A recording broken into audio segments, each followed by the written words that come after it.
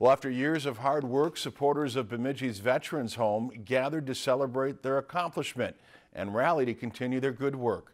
Veterans, legislators, and supporters of the Veterans Home filled the Bemidji Eagles Club. Special guest speakers and politicians shared some remarks and thoughts on the project moving forward. Since the state appropriated funds towards the facility back in May, this was the first opportunity to gather everyone involved and to celebrate. This is completely an apolitical celebration of getting a veterans home in Bemidji, Minnesota.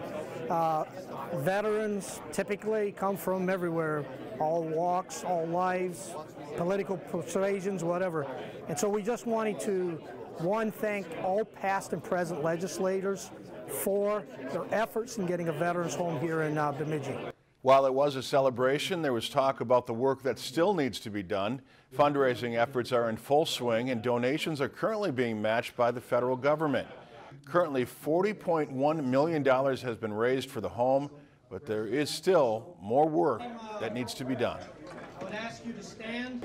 And the main thing that we have to do between now and March is, one, have meetings to talk about architectural design, and then secondly is to have continue the ongoing efforts to raise funding.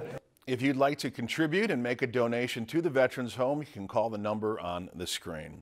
If you enjoyed this segment of Lakeland News, please consider making a tax-deductible contribution to Lakeland PBS.